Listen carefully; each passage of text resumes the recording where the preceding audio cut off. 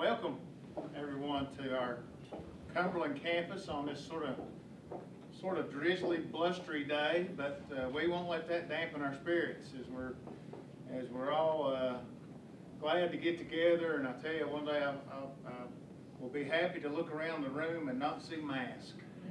And so I'm hoping one day that mine will turn into a pollen mask in the spring. So anyway.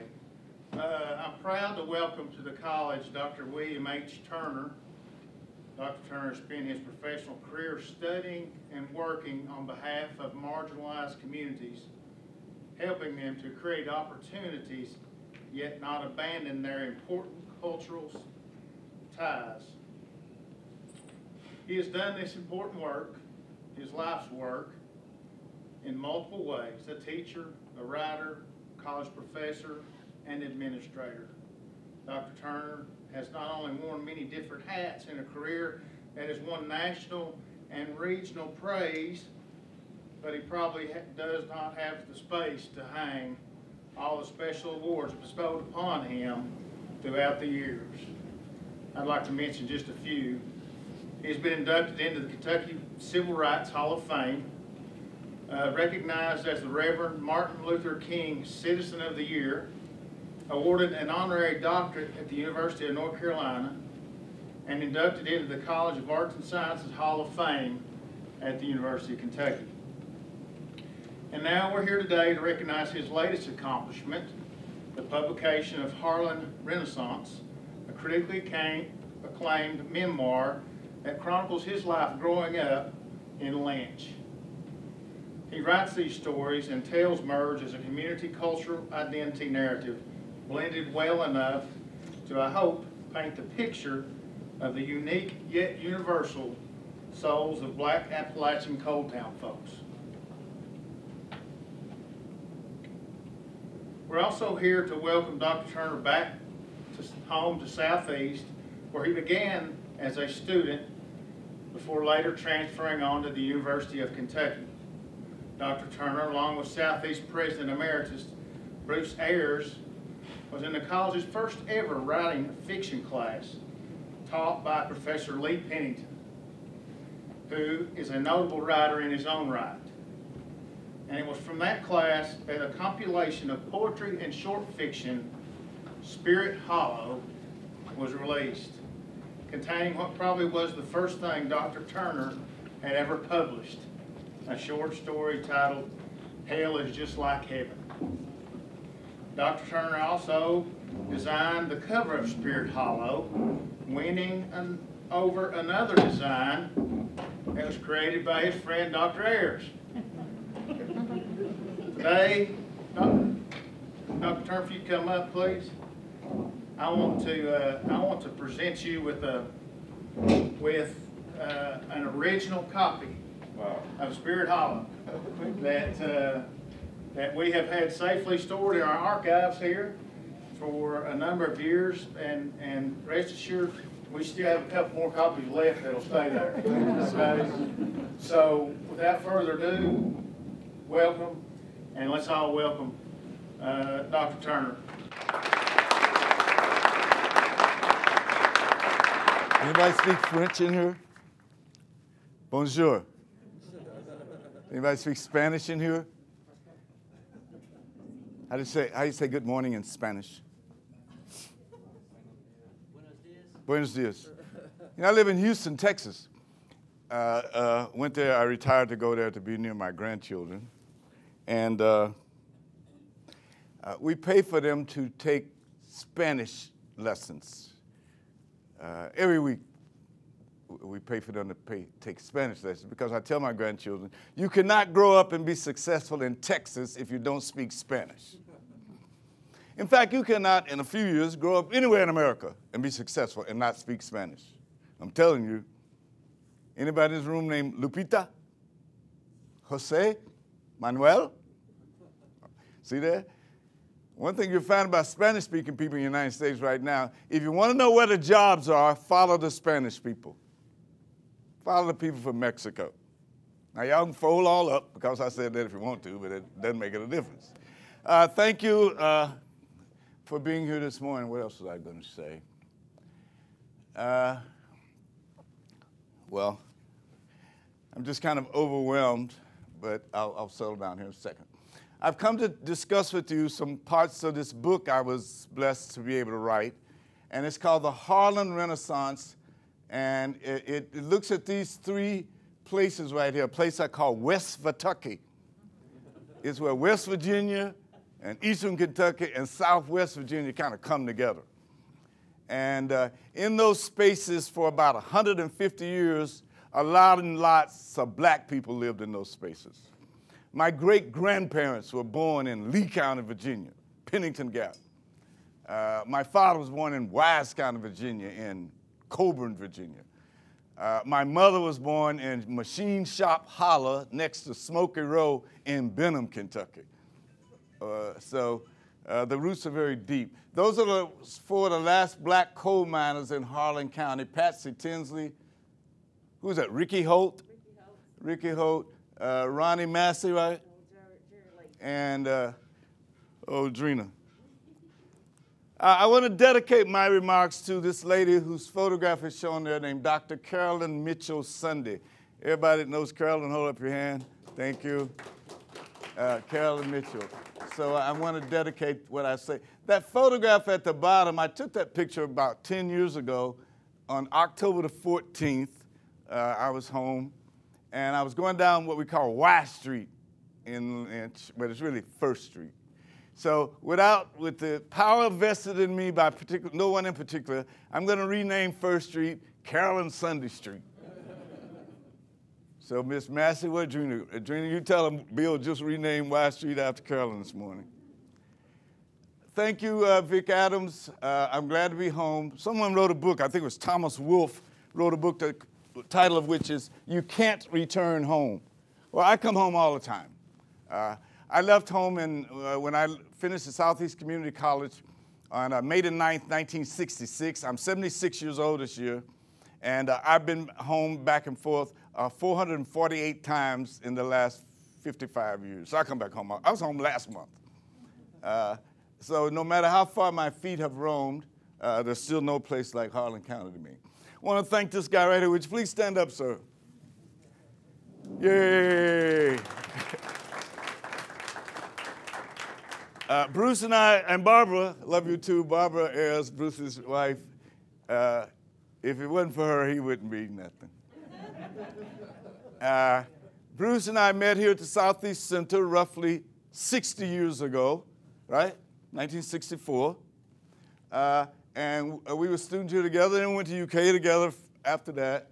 And Bruce was a president here for 27 or so years. And Bruce has this book, y'all, that he wrote under his nom de plume, Will Be Heirs. He was scared to put his real name on it. So it's called Foreign Blood. And I commend that book to you to buy fiction. Bruce is a longtime friend of mine and a confidant. And when we were younger, in the 60s, he used to encourage me to stand up and fight for my rights. And so when I left and went to the University of Kentucky, for example, in 1966, in Lexington, one of the first things I did while I was there is I started to picket every home game of Adolph Rupp. I would walk around by myself with a sign every night. In the rain, in the snow, we would take tomatoes up against the head and eggs, and they would call us all kind of dirty names, but we did it for 2.5, 3 years because Adolph Rupp looked me in my face one day and said, I don't want none of them to play basketball for me.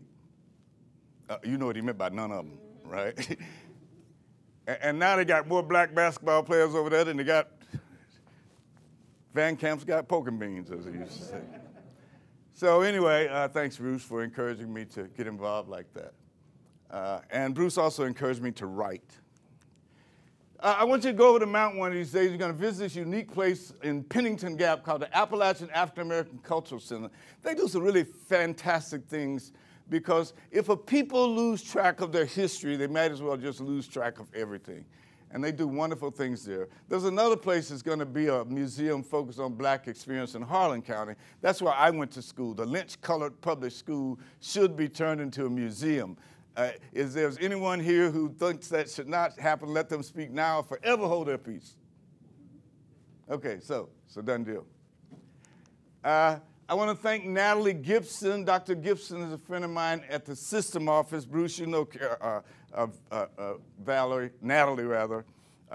And she is the one who has put me in touch with every one of the community colleges of the Kentucky Technical and the Community College system. I'm going to visit those campuses just like I'm doing here this morning because that is where I studied. And I want to be able to tell any young people who are going to college that don't let anybody convince you that you can't do it as a mountain person or whatever do like I try to do. And that is, if you remember, I don't know if you've ever seen those black and yellow bumblebees that are kind of fat, and they got these little short wings. And one day some aeronautical engineers were looking at a little bumblebee like that, and they said, this thing can't fly because of the disproportionate size of its wings to its body weight. And the bumblebee just took off and flew. So don't ever believe everything you read. Because if you believe everything they wrote about us folks from the mountains, would none of us be worth a hill of beans. I'm going to be talking a little bit about race here this morning. So those of you who do not like to talk about race, R-A-C-E, as in ethnicity, as in American race issues, you may wish to excuse yourself now. And don't think I'm using the word white or black as some kind of adjective or a verb. It's just the deal. What it is, what it is. Some of y'all might know this guy. Do you know this guy right here, Miss Massey? Yes. I don't know if any of y'all remember John Holt. John Holt worked with the parrots around here for many. Are the parrots still in Harlan County? Shelby and them? Yeah. John was one. I talk to John all the time. He's one of the smartest men I ever met in my life. And so he has taught me a lot about how important it is to keep these traditions alive. So I wrote this book. I wrote, there's a cover of it there. Here's one right up here. And I want to tell you very quickly why I wrote this book. One reason why I wrote this book is that there's this old saying that says, throughout the history of the world, people are always saying, by the way, whatever happened to the so-and-so people down there in Black Star? Is Black Star still in Harlan County? Whatever happened to those people in Wallens Creek? Is Wallens Creek still in Harlan County? And RJ, I met somebody this morning say he was from RJ, A-R-J-A-Y, where is that? Bruce, you're from Llewellyn or someplace? Right. So whatever happened to those people? And if people don't write down their history, that's what will happen to them. You'll never know what happened to them. So we have this wonderful history, and if we can't tell people about what we did, that's what will happen. Another thing, too, about why I think I wrote this book is that I grew up in this town here in Lynch where there's an extraordinarily high number of very, very smart people. Some of the most intelligent people I ever met in my life came from Lynch, Kentucky. Some of the most of those people were black like me. And one of the things about being black like me, I found in the long run of my life, is that if you get a superior education, it will minimize the discrimination against you. You'll be surprised what happens when the other day, for example, I had missed a flight in Charlotte, and I'm banging on this window, looking at the jetway, and a lady stepped out of that door that the FAA says, you don't open. Once you close that door, you can't open that. She stepped out there and said, "Are you Dr. Turner?" I said, "Yes." Because I had missed my flight. And she said, "We were waiting for you." Now, my mama used to say, "You ain't no real doctor." But it helps. You'll be surprised what little things mean to people if they see certain titles behind your name. You can be dressed any kind of way. But if people know you have a superior education, any of you young people, remember, get a superior education. A superior education. And you'll be surprised what great things will happen. Okay, I wrote this book about this experience in these coal towns because about 1979 or so, I met this man named Alex Haley. Mr. Haley had written a book, as you might recall, called Roots, which became a television miniseries that was the widest distributed, most seen show since. And Mr. Haley at the time was on the board of trustees at Berea College. And he called me and says, "I heard you do something about black people in the mountains of the South. I want to meet you." And so I got to know Mr. Haley. I worked for him for a while as a research assistant to him. This is me when I was, I had black hair then, as you see, long time ago. There's undeniable evidence that Harlan County produced untold numbers of black people of superior talent. One of them is sitting back here now, Rutland. Where's Rutland? Is Rutland in here? Hey, Rutland's one of the smartest guys ever met in my life. I'm telling you. I bet every one of y'all in here remember this lady here. This photograph was taken in 1950, so that was how many years ago? That was about 70 years ago. Miss Constance Ellison. That picture of Miss Ellison with the red arrow, that's her, Frankie Calloway's mama, and a couple other ladies with the Benham Colored School PTA, 1950. The Rosenwald School on the right there, the Lynch Colored School, the Benham School. So why do people study history? Why is it so important? Why do we teach it from the primary grades through graduate school? And why do even politicians? I was listening to Joe Manchin this morning making historical references to why he is not backing the Biden plan. People always refer to history. History is so important. Here's a historian named Carter G. Woodson. This man founded what we call Black History Month. He went to Berea College in 1898. He graduated from Berea in 1903. He was the first African-American to receive a Ph.D. from Harvard. And in fact, when he received his Ph.D. from Harvard, the first thing he did was went back to West Virginia where he had grown up. His father had been a coal miner. That fellow there, Ed Cabell, dedicated his life to collecting and archiving and sharing the histories of black people in Appalachia. That's what Andrea Massey does. Andrea is the historian for the East Kentucky Social Club. You have to keep up with your history. So let's get started. That's my father. My father was born in 1917 in Coburn, and this is me right here and my 5 brothers and sisters, or I'm sorry, 4 who were older than me. I don't know if they still have the expression called stair-step children. We were stair-step children. I once asked my father, how could mama possibly have 5 children in 7.5 years? Now, the Brown family was that way, too. It was about 15 of y'all, wasn't it? We used to call them the Cleveland Browns. 10 brothers on the team and 5 sisters and cheerleaders. When I asked my daddy, I said, Daddy, how mama had these 5 of us in 7.5? Peggy was 7.5 years young, older than me. And Daddy said, well, boy, here's what happened. The train would come up to Holler at 5:30 every morning, making all that noise, and it was too early to get up and too late to go back to sleep. I said, shame on you, Dad. But there were lots of families like ours, 8 and 10 children.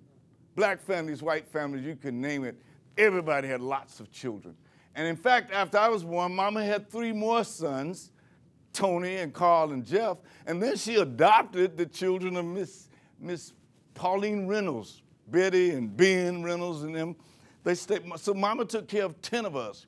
In fact, I've been reading a lot in my life about whether or not opposite sex siblings should sleep in the same room. Does anybody in here ever slept in the same room with their sister when they were little?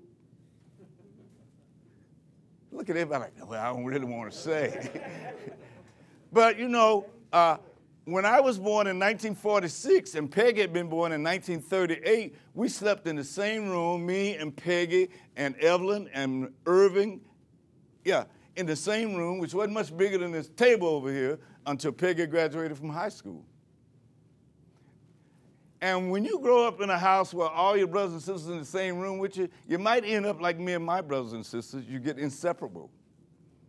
I don't know what Dr. Field would say about that, but it didn't hurt us at all.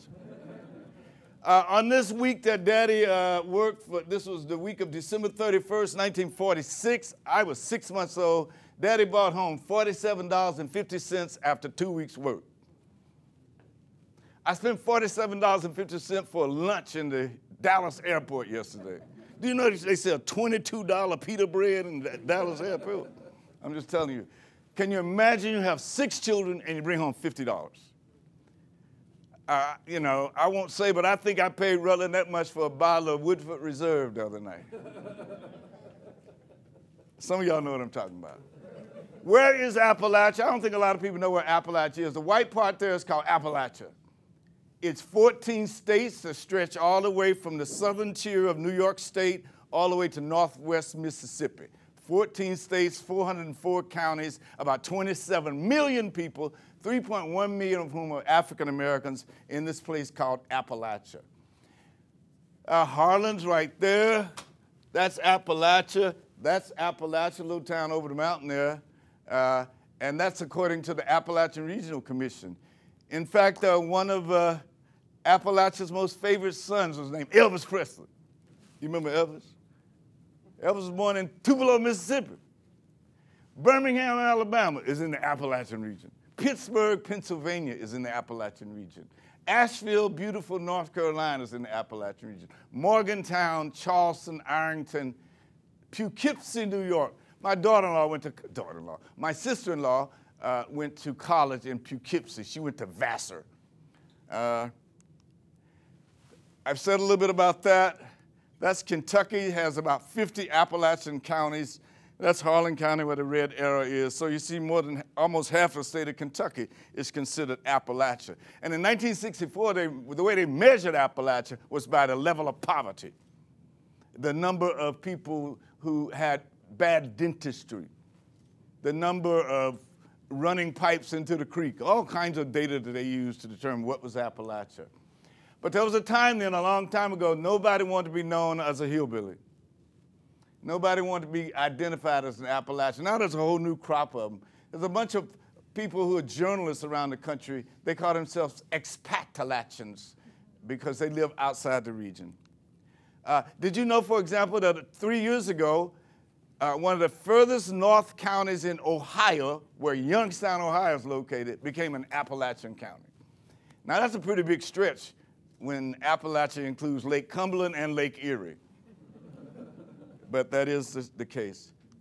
As I said earlier, Appalachia is now somewhere between cornbread and tortillas, because the fastest growing population in the Appalachian region are people who come from what we call Hispanic culture, primarily from Mexico. In fact, I'm going to go to Hazard later on today, and one of the most popular restaurants in Hazard used to be called Azul Grande, Big Blue. I don't know who they were trying to appeal to. Why would you name a restaurant in Hazard Big Blue? I don't understand that. But largest, in fact, for example, when I was a boy, my dad used to take me fishing. I think it was on the Holston River in East Tennessee. We would go to Morristown and Rogersville. Anybody know Morristown? Morristown, Tennessee has the fastest growing population of Mexican Americans in the whole United States. Morristown, Tennessee. In fact, they replaced the black population in terms of the largest minority. I mean, I live in Houston, Texas. 58% of the population in Houston is named Jose. The state of Texas, that's why Texas spends all this time trying to change the voting laws, because the Mexican population is the largest population in Texas. And I don't know if you've been to Los Angeles later. Same way. You live in a very diverse world. Get used to it, young people. Don't think America's going to be a white majority nation when you get my age. It will not. The question is, how are we going to live together? That's the biggest question. How are we going to live together? Because we'll either live together or we'll just die as fools. Quote me. All right. This guy here, Frank Walker, he came up with an idea, and he said, I think I'll start calling black people Afrolachans. Bell Hooks, a famous writer, also considers herself an Appalachian. Frank again. My mother, that's a wonderful picture of my mother. My mother and I were headed to my daddy's funeral that day in 1987. And my mom was born and raised in Harlan County. And I asked her one time, I said, Mama, do you consider yourself, do you identify yourself, I'll ask you all this question, how many of you identify yourself as an Appalachian? You know what my mama said when I asked her if she was an Appalachian? Mama said, now, Bill, you know darn well I'm a Baptist. Because you know what? A lot of local people rarely ever use the word Appalachian. They say, I'm from the mountains, but they rarely say, like a New Yorker says, you know, I'm from Brooklyn, I'm from the Bronx. So Mama said she was a Baptist. Well, let me tell you what happens sometime when you consider yourself a hillbilly. Anybody read a book called Hillbilly Elegy? I commend that book to you. Some people say that when that book came out in 2016, what J.D. Vance was pointing out is that America has shifted so far to the political right, to the most conservative it had been since the Civil War. That's what he said. And that's how Donald Trump became the president of the United States. And he put it all on the people of the Appalachian region. He said, it's those hillbillies and those yahoos in the mountains. You know, the fact of the matter is that's a bad rap on Appalachia. In fact, Donald Trump was elected president of the United States by highly educated white suburban women in California, in Massachusetts.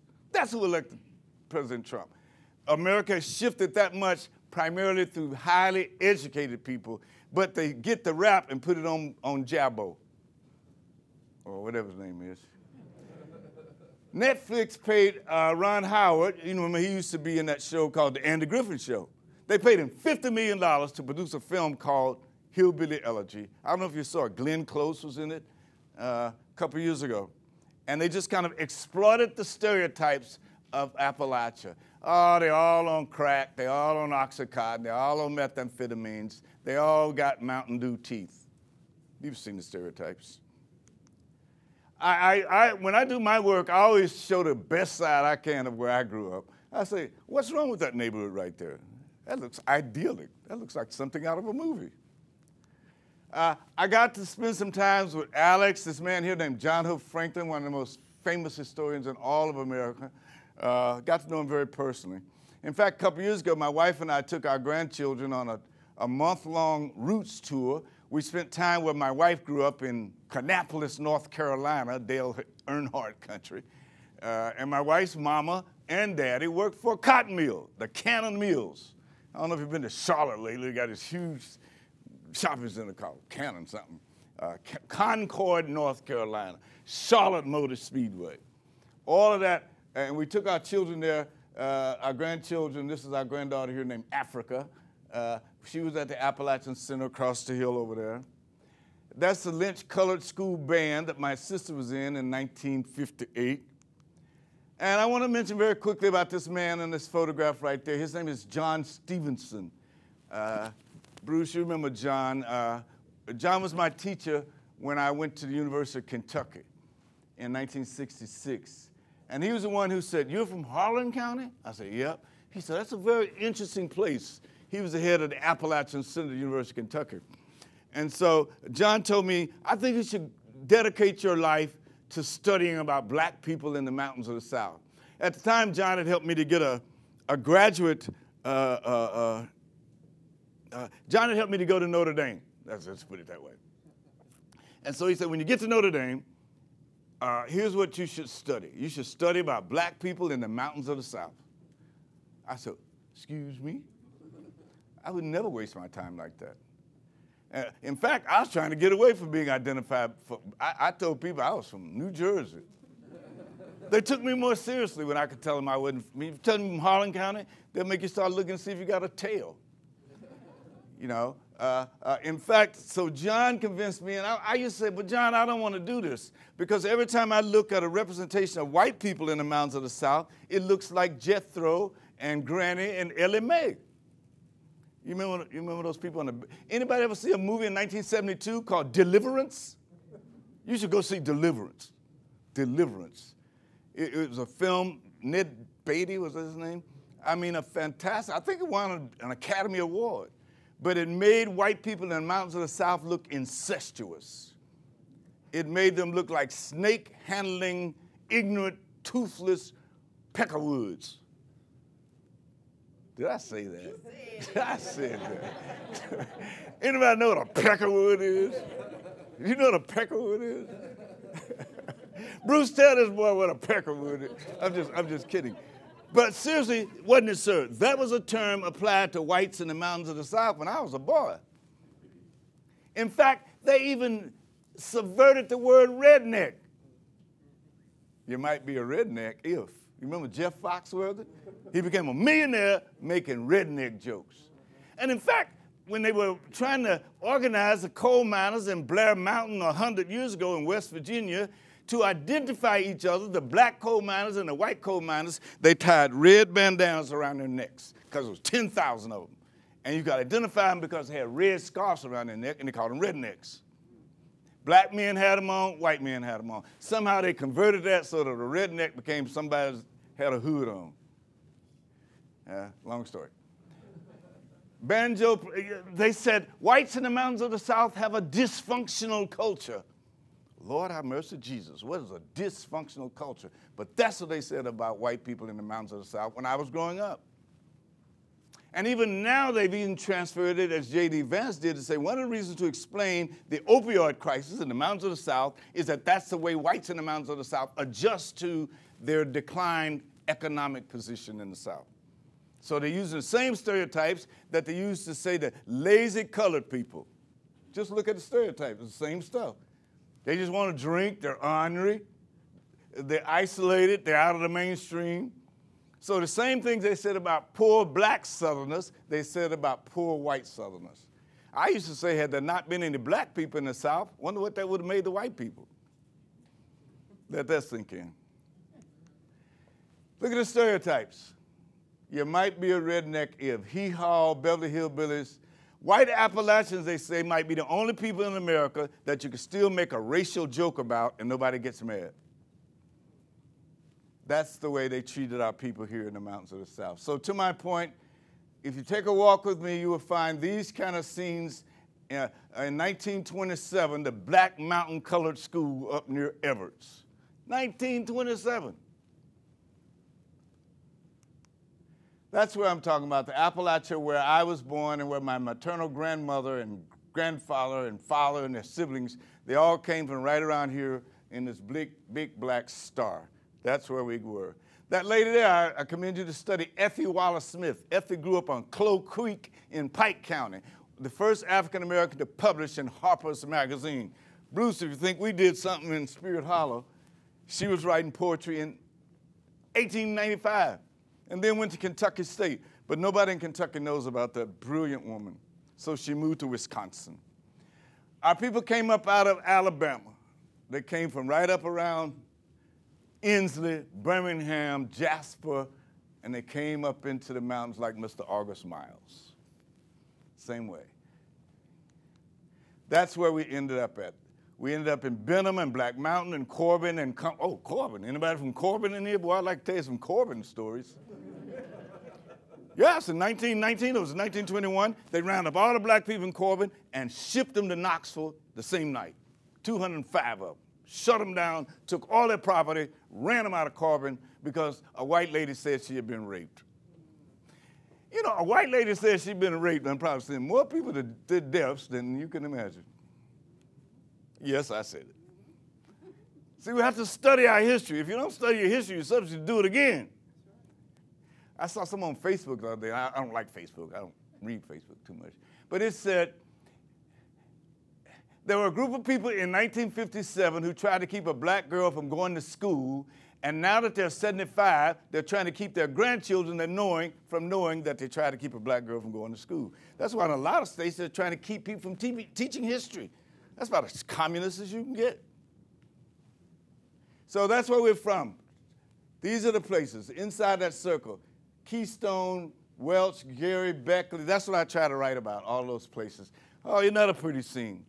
That was Lynch in October of 1957 coming down from number 5 toward the Tipple. It looks a little bit like that this morning in October. But that place at one time, Thomas Kellerman of Benham said that Lynch could lay a claim to being the greatest coal camp in the world. Lynch had the largest coal tipple in the world when I was born in 1945.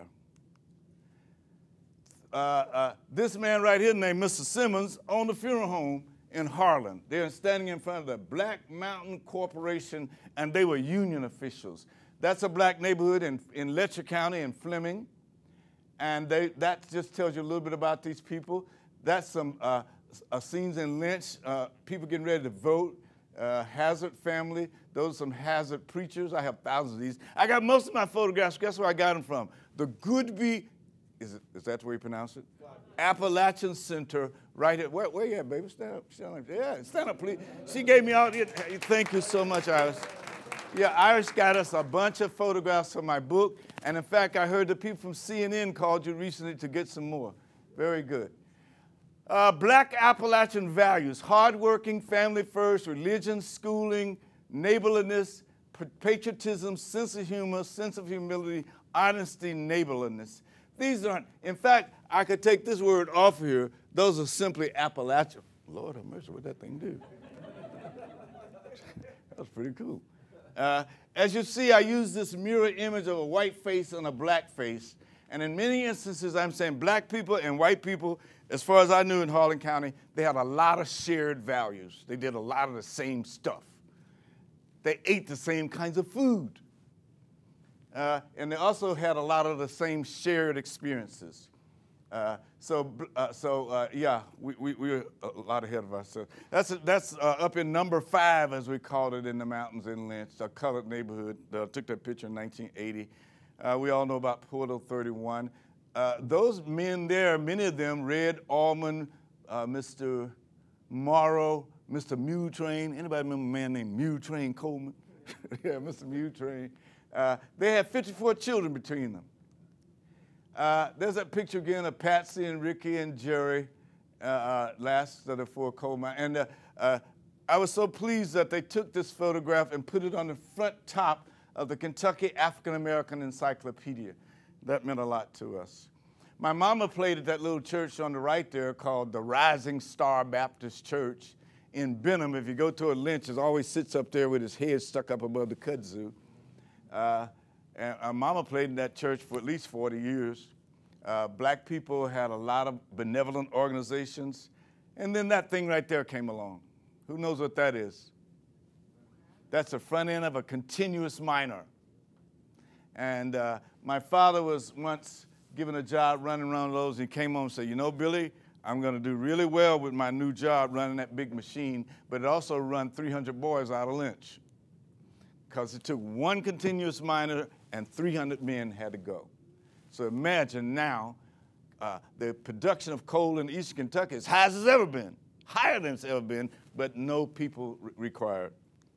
So that what happened in Harlan County, the black population, I tell people right now, I'm glad Harlan County is called the black bear capital of Kentucky because you're subject to see more black bears than black people.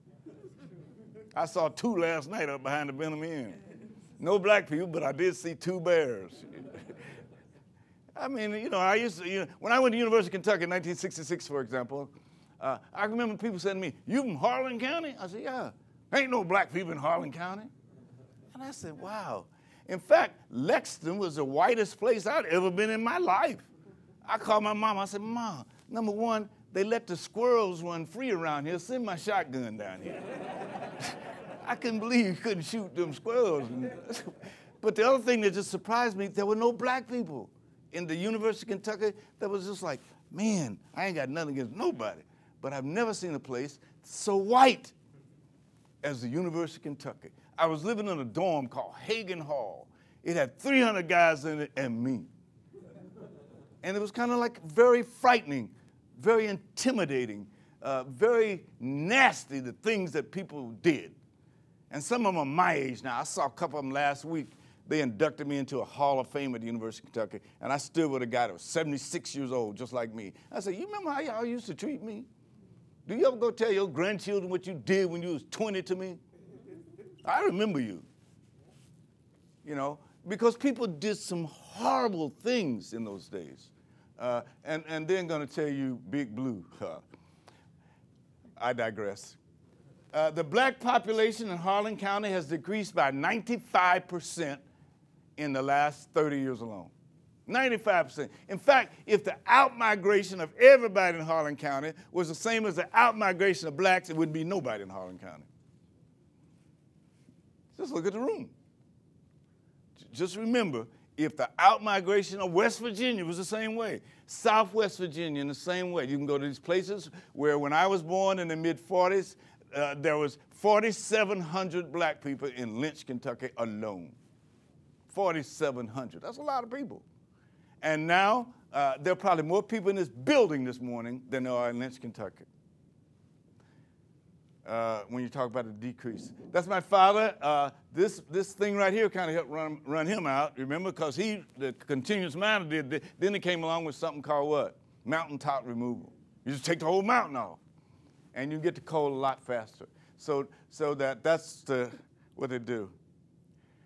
We lived in a company house. We went to a company school. We worked for a company according to company rules. We drank company water. We saw by company lights. We listened to a preacher that the company said was right, because the preachers were hired by the company. If the company didn't approve of the preachers in the 50s, the preacher had to go. That's why you didn't know so-called civil rights movement in eastern Kentucky. Finally, where'd they go? They went to Ohio, they went to Atlanta, they went to Charlotte, they went to Louisville, they went to Lexington, they went to St. Louis, they went to Columbus, they went to Cincinnati, they went to Toledo, they went to a place called Ypsilanti in Michigan. That's where all of our people went to. And that's where they migrated to in the last 50 years. Just look at the way that the numbers went down. So I ask myself sometime, if I had to write another book, I would try to write now about what is life like right now for black people who live in eastern Kentucky? What's it like now? I wrote about what it was like when I was going along. I wonder what it's like now. Who are the role models for these young people? What's the nature of race relations? Do black and white people get together? See, they used to get together in the mine, didn't they, Rudd? Well, now, do they get together? Thank God for higher ground. Y'all still do higher ground? Good. So what I've done in the last 34 minutes is what I used to teach a class called Blacks in Appalachia. It takes me 16 weeks to do it, and I hope I've done it adequately in 36 minutes. I want to thank you all for inviting me, and I can't leave here without pointing to that fella at the arrow right there. And I would say, you remember that commercial that I think was called Surly, Nobody Doesn't Like Surly or something like that? Well, I would like to say I can't think of anyone in Harlan County who didn't like my brother Irvin. Thank you.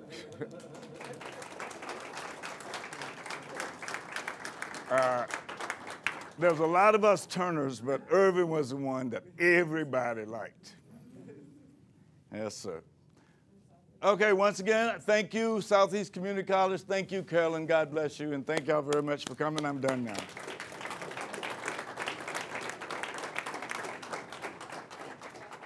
Thank you.